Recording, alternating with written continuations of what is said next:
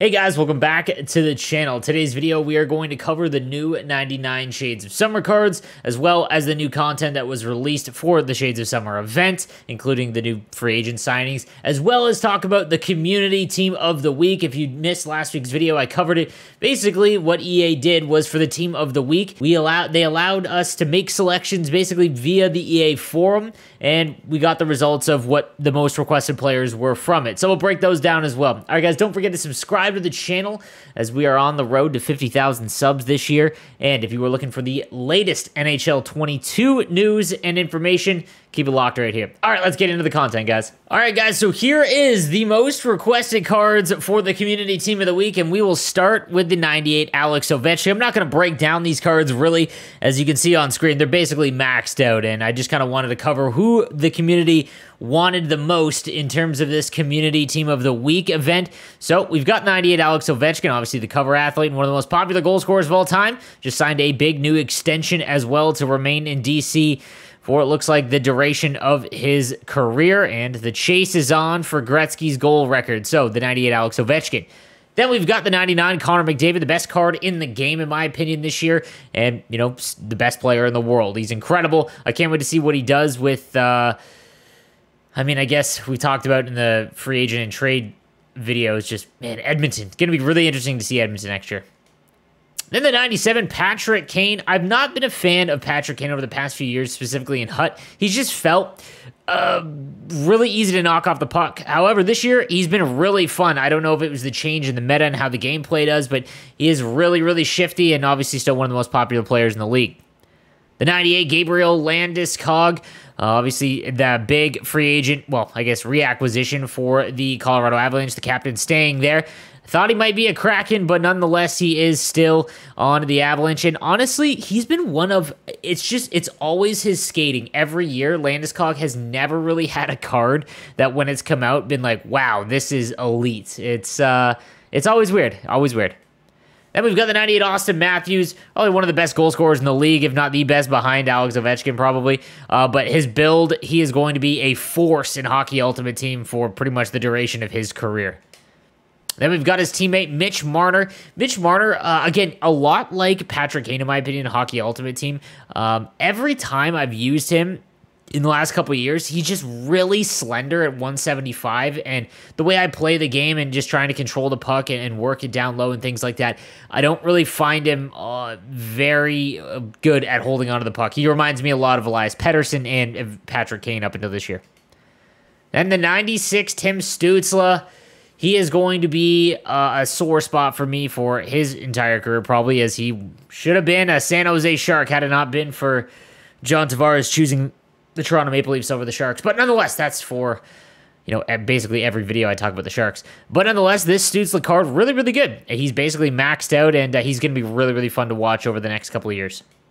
Nick Suzuki became extremely popular in Montreal's improbable Stanley Cup final run, and this card's basically perfect all the way through. Again, another great player who's slowly, or I guess quickly, becoming one of the better two-way players in the game.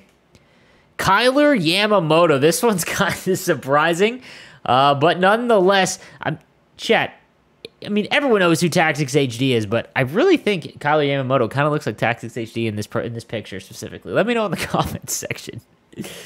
But regardless, 5'8", it's always going to be tough for him in Hockey Ultimate Team to be effective unless he has elite speed, and this card, unfortunately, does not. Then we've got the 95 Kasperi Kapanen. This card is basically maxed out with synergies, but I'm surprised at the people wanting Kasperi Kapanen. And then Patrice Bergeron. He is always so much more effective at the beginning of the year than he is as the year goes on, just because of his immense face-off rating, especially at launch of the game. But here he is, Patrice Bergeron. Then we've got the 98 Sidney Crosby. And again, up until this year, I never really found him all that good. This year, I found his cards to be great. I found he just had a really wicked shot. And yeah, he gets the 98 in the community team of the week. Now let's take a look at the community defenseman, Victor Hedman. No surprise here. The best defenseman. Well, technically second best defenseman in the game. And always a force in Hockey Ultimate Team with his size, speed, and shot.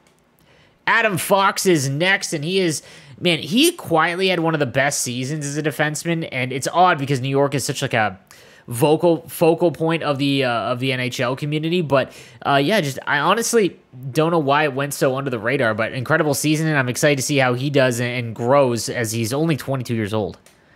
And Oliver Ekman-Larsson, the new acquisition from Vancouver, he has got a lot to live up to on that insane contract. But nonetheless, he has been one of the best defensemen all year long. His base card was incredible and one of the best buys early on in the game. Then we've got the 90, Tyler Myers, 6'8". He was the best card basically outside of Zdeno Chara in NHL 20. Just never got the speed, thank God, in NHL 21. But still, that size is just so hard to play against in the defensive zone. Then the 89 Tim Heed. This has my man Thrash written all over it. Ex-Shark GOAT Tim Heed, who had just an absolute wicked piss missile. But yeah, not in the league anymore, but nonetheless, Tim Heed, fan favorite of Thrash.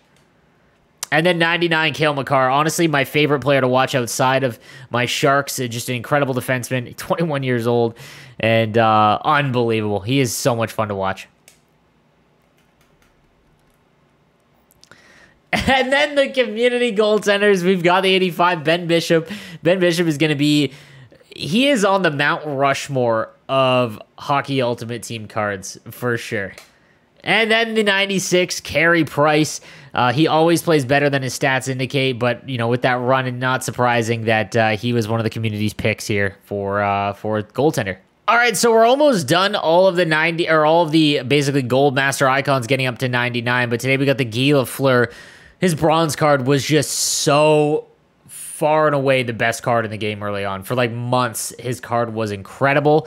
However, in terms of this card, there's no point. There's literally no point to go out and acquiring the 99. Because again, guys, when you go and take a look, his 98 to go up +1, he's already 99. And the only thing that you can increase is body checking and hand-eye. And if you've got this card, you probably have max synergies. So, yeah, no point there, but the 99 Guy Lafleur. Then we'll take a look at some of the new Shades of Summer cards, highlighting some of the new signees and trades in the league. The 94 Pius Suter, who just was not qualified by Chicago in a stunning turn of events. He was unbelievable, and analytically, he was a phenomenal player. But here is the 94 Pius Suter. Just, I mean, you really can't use him. He's so small, and his speed is so low. But just in general, I really like Pius Suter, and I think this is a really, really nice move by Yzerman. Again, just in a long list of them for Detroit to pick him up.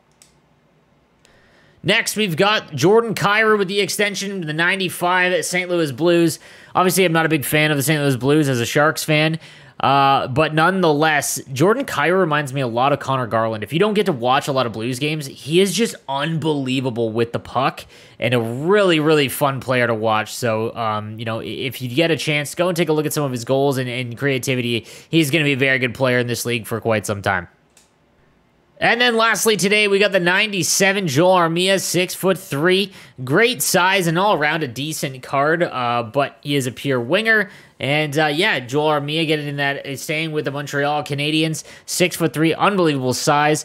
He's super underrated, but, you know, just a force for the Montreal Canadiens this year, and they're going to need him to be good next year for sure. All right, guys, so that is going to do it for the content today. Make sure you subscribe to the channel for daily NHL content, and check me out on stream. I go live at noon Eastern Time every single day. I'll see you guys tomorrow. Have a good one.